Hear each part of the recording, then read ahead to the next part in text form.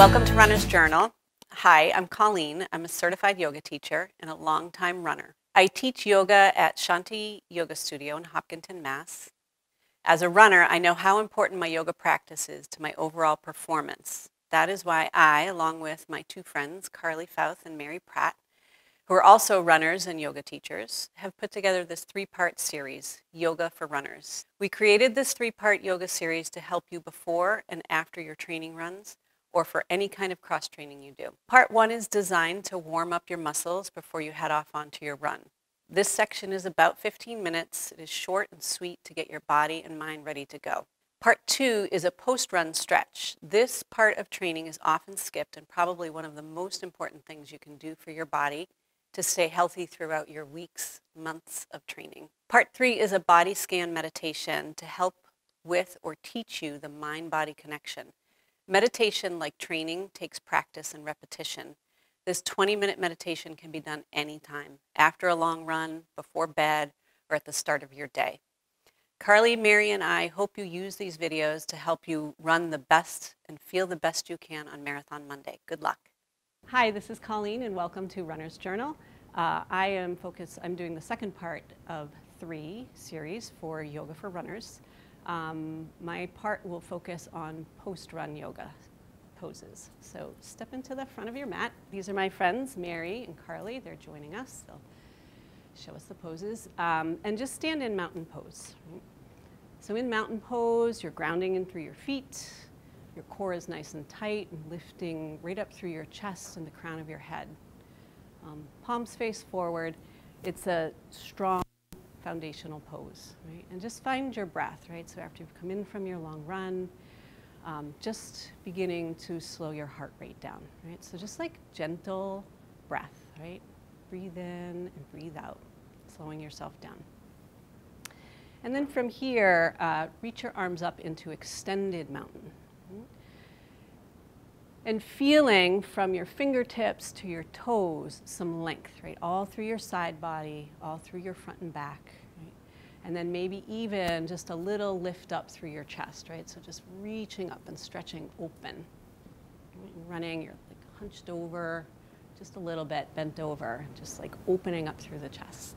All right? And then take one more breath in. And bring your hands through heart center, bend your knees and bow forward. So knees are bent a lot, right? Tight hamstrings fall on runners a lot, right? Let your head drop. All right? And then walk your hands up your shins, press them into your shins. This is flat back, so find flat back. Heart pulls forward, hips draw back. Take a breath. And then bow forward, right? Just a little flow in your body, right? Root through your feet and stand all the way up. Reach right through your fingertips. And then when you're ready to exhale, again, right through heart center. So just getting a little flow in your body, loosening up your muscles. Halfway lift, bend and bow. And then push into the floor, stand all the way up. Fantastic. And then hands through heart center, pause here. Separate your feet just about hips width or wider. It's just kind of a personal thing. And then bend your knees and bow forward, taking ragdoll.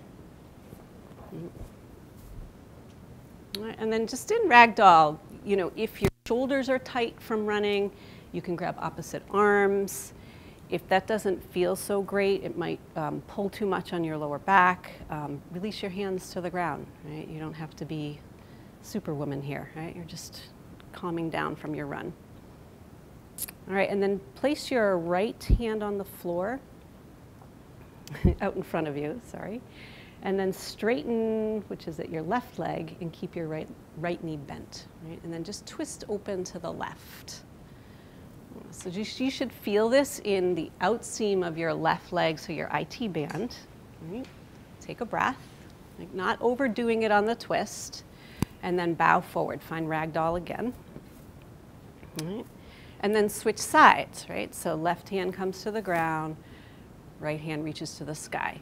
If this is too much on your shoulder, just place your hand on your hip, right? Take that right out of your shoulder and bring it into your spine. Take another full breath in, and then bow forward. Nice work. All right, come to a halfway lift. And now strong through your legs. See how Carly and Mary have their knees bent? Push into the floor and stand up. Right up. Okay, and then now coming into some balancing poses. We do them to strengthen your ankles and the bottoms of your feet, which are set in sneakers a lot if you're training for a marathon. All right, so take your right knee into your chest. So ground into your left foot. Right? There's a little soft bend in your left knee. And then just feel the steadiness of this, right? So this is, I know, not stretching, but it is strengthening the feet on your, the muscles on your feet. All right? And then bring that foot back down and switch sides, right? So ground into your right foot, lift your left leg. If you feel like you want to amp it up a little and get some more stretch and strength in your hip flexor, extend your left leg forward. When you do this, notice Carly is standing upright and not leaning back, right? So kind of press your chest forward. Nice. And then rebend your knee if it's extended. Place your foot on the ground. Bring your hands down by your side. Take a breath. And then let it out. Nice work. All right, so this time, again, ground into your left foot. Lift your right knee into your chest. Stand nice and tall. And then just start to spin your right ankle up towards the sky and your knee to the ground. And then cross your ankle over your thigh for a standing figure four. So you start to bend into your standing leg or maybe just stay standing up. It depends on how tight your hips are. And I can probably guess about 99% of you have really tight hips. All right. So take a few minutes, not minutes, breaths into this hip, and then ground down through your standing foot, stand back up, right? Knee to chest, and then foot to the floor. All right, shake it out a little, right? Move your hips from side to side, and then switch sides, right? So same thing, other side. Take your time to feel your core, feel your strength, open your hip up, right? And then don't just dive into this, right? Especially if you've just done like 20 miles. These are gonna be really tight, right? So breathe into it, go until your body kind of warns you, right? It will. All right, take a breath in and a breath out. And then ground into your standing foot, lift your left knee into your chest and place your foot down to the earth. Good work. All right, shake your hips out. All right, take an inhale, sweep your arms right up to the sky. And then bend your knees and bow forward. Come to a halfway lift. And then place your hands on the ground and step back into plank. So I know in the first series, Carly added a little bit of this in. It's something that goes forgotten, the core, right, in runners. So we bring it in, even in post-run. Yeah, so take a breath in. And then on the exhale, bring your knees down to the ground. All right, and come into tabletop. Yeah, so tabletop, where your shoulders are over your wrists and hips are over your knees. And then on the inhale, pull your heart or your chest towards the front of the room and your tailbone towards the sky. And then on your exhale, press into your hands, round through your back, feeling cat. Nice. And then find a neutral spine. Take your right arm and reach it out to the side, just at shoulder height. And then twist your chest towards the right side. Right? So gentle twist. Yeah, and Mary's modifying here with her hand on her hip. Right, take a breath in. And then exhale, bring your right hand, thread it right through to the other side. So your palm turns up and the bottom backside of your arm presses down. Yeah, and you'll see, like, these guys have been on their mats for a while. They're also marathoners and triathletes, but they've learned what their body needs, right? And it's just what came up to them right now. All right. Take your, press into your left hand, bring it back to the ground if it's lifted, And then take another twist, like a counter twist. Keep coming and take your left foot, turn it off to the edge of your mat and tent your foot. And extend your right leg down for a modified side plank. Right? So if you've gone on a shorter run, right, and you want to work some more core, you can add it right here by just pressing into your bottom hand and your extended foot and lifting your left knee up. Sorry, Mary, I'm making you do that. All right? If you just want stretch here, drop the knee back down, reach the top arm up and bring it up and over. All right? So feeling stretch and length through your whole right side. Breathe in and breathe out. Come back to center. So all fours again, find another cow and cat or any kind of movement before we do the other side. All right, and then take your left hand, extend it out to the left, all right, and then twist your chest open towards the left, and then thread the needle. All right. Breathe here, all right, in and out.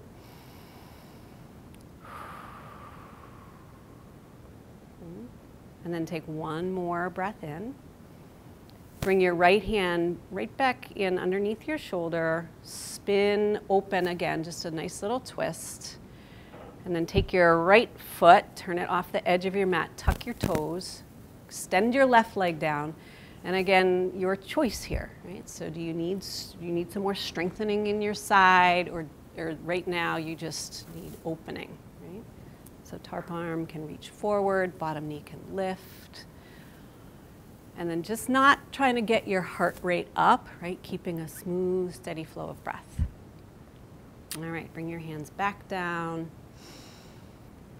And then just sit back into child's pose, just for a breath. So a couple of versions of child's pose.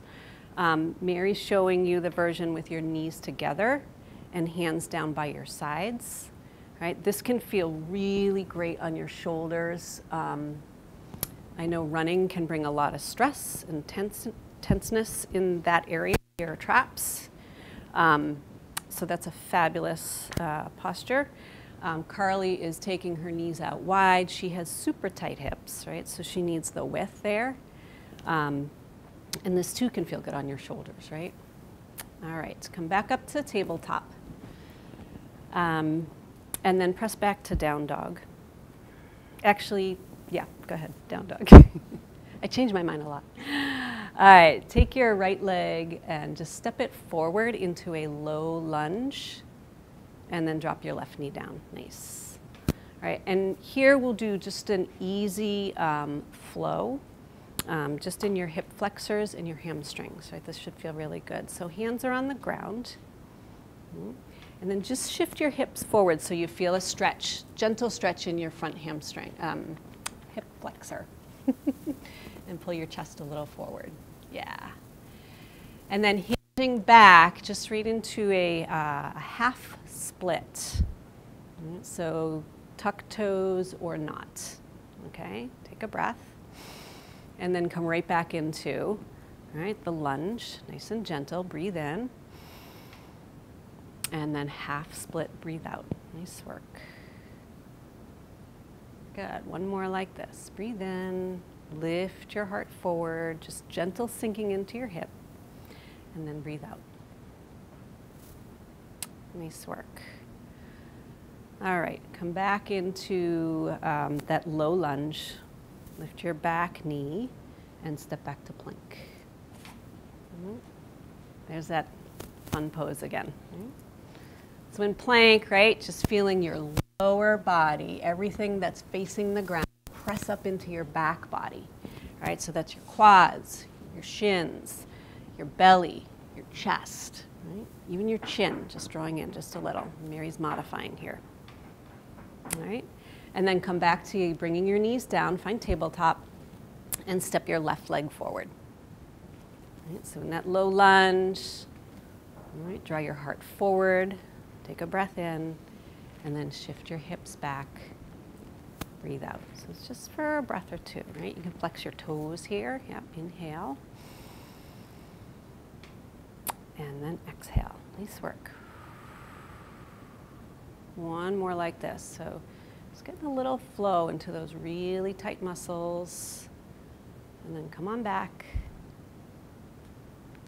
Nice work. Now this time, come forward into your low lunge. And then step back to plank for just a second. And now drop your knees down and come onto your forearms all the way down and extend your legs. Like come all the way down to your bellies. Sphinx, I should have told you that. So opening through your chest, your elbows are stacked right under your shoulders, palms face down, and your hands are pressing down and pulling forward. Pressing down and back. Your chest is coming forward. And then put a little emphasis on your toes, your little pinky toes grounding down, right? And then breathe, right? We always say that, just breathe. But it should feel like that, really, truly. All right, come on down, forehead to mat. Turn your cheek to one side. And then bring your hands just by underneath your shoulders. If you need to take longer there, take longer. Right? And bring your chin or your forehead to your mat, finding locust. So belly presses down, belly and hips. Heart, chest lifts forward. And then if you want to work on some more strengthening in your back body, extending your legs, lifting them up and reaching back. Right? Yeah, and then just find the breath here, like a steady flow in and out. All right, come on back down. Then this time, I'm just showing you some options. You can always stay with that. Bring your hands down by your sides. All right, and you get all the way down, so palms face down. And then this is the same kind of pose at your back side, strengthening your back body. So lift, belly down, lift everything else up. Yeah, and again, like this is all just options and things we're showing you. Come on back down. And you make it what you need for, especially depending on how far you've run. All right, make your way back up onto your hands and knees, and then walk your feet all the way through, coming onto your backs. We're getting to the really good part. It's all been great though. All right, find bridge, right? So walk your feet in. So really, really important, if your knees are achy or swollen after your run, that can happen, give yourself some space. So walk your feet away from your hips a little. If they feel good, the general measurement is just fingertips touching your heels, right? So this just press down and lift up. This is strengthening your glutes and hamstrings, but it's also opening up your whole front side, right? Just feeling that. And Mary opened up her arms, right? She's just pressing gently into the back of them and creating a lift up in her chest. Carly's doing more of a strength work with her arms, right? So bending her elbows and really grounding into the earth. All right, take one more breath. And then exhale to lower. Bring both knees into your chest. Give yourself a squeeze. And maybe with your whole spine on the ground, let's just rock side to side. Nice. Just massaging your spine can feel so good. A mat is really important for this. And then find neutral or center and bring your feet back down. Take your right knee into your chest. Give it a squeeze. And maybe you can also bring your knee just outside of your rib cage, getting into your hip joint a little bit. And keeping your left knee bent, extend your leg up to the sky. Which one? Right one. And so make it not too deep to begin with. Just letting your hamstring kind of loosen, right? And then as you feel, as you want, you can work with a bent knee or straightened knee. You can start to gently draw it towards your chest, right? Again, measure how you're feeling. Take a few breaths. Let the stretch come into your muscles. Left knee, bring your right leg back up to center. You might need a strap for this or not. I'm going to give Carly one. Let your left knee knock out to the left a little and just drop your right leg over to the right. Right, so just getting into the inseam of your inner thigh. Right, sending some breath there. And then coming back up to center. Take your, switch your hands in the strap. Extend your left leg down. And then for your IT band here, right, so turn your toes out to the right. So you have your right foot up, turn your toes out to the right, and just cross your leg over your body until your heel is just about over your shoulder, right? No deeper. And you should feel this all along the outseam of your right leg. So from your calf to your knee, all the way up and wraps around your hip. Okay, come back to center. Switch your legs. You can draw both in first, right? Give yourself a squeeze. And then right foot's on the floor. Left leg extends to the sky. Right? Just switching to the other side. Again, one side can be tighter than the other. That's a known fact. Breathe in and out here. Listening to your body is a big, big piece of the yoga practice. And it's very hard to do. Right? So give yourself some time and space around that. All right. Let your right knee kind of lean out to the right. That just gives you a little counterbalance, and your left leg open up. Yeah, and even Mary has her right arm out. Carly, it's like a grounding. All right. Come back up through center. Do that little turn with your left toes. Turn them out to the left and bring that leg over, across your body. Doesn't have to go too far. You can see it right here. Carly's chest heel is just about over her chest and just stretching through the outside of that leg. All right. Take one more breath in. Nice work. Come back up to center. You can lose the strap. Draw both knees into your chest again. And then maybe some movement side to side. Okay, and then bring your feet to the ground. If you don't have a block, you don't have to use a block. We're going to take waterfall. If you have a block or something that you can put right underneath your lower back, Mary's going to do it without. Right underneath your lower back. It should feel good. Right? It should feel like this nice grounding on your lower back and a release. If it doesn't, adjust the block. And this is simple, and as runners you probably know this pose and do it after long runs, kind of flushing your legs and your muscles. Right? You can go with flex toes or just nice and easy. Maybe if you're a person who is like very tense and not necessarily tense, but like Carly.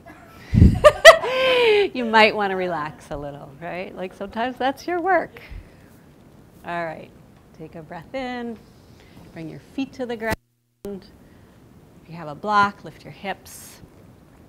All right, one last thing. Take your feet out wide of your mat on the floor, feet on the floor. Let's go into some. We're not ready for that yet. All right, so your feet are just wide of the mat. Knees are right over your ankles. Drop your knees over to the right and arms just out in a T. Yeah.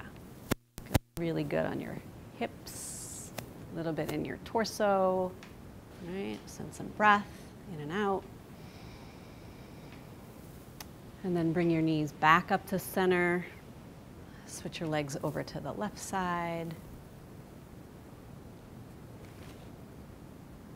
Breathe in and out. All right, nothing forced, just gentle. You're winding down.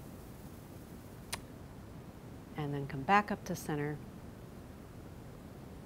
And give yourself a squeeze. Great work. Well, that's it for post-run yoga, the second of our three-part series for Runner's Journal. And we hope that you will stay tuned for the third part of our series, which is Mary and some meditation, my favorite part.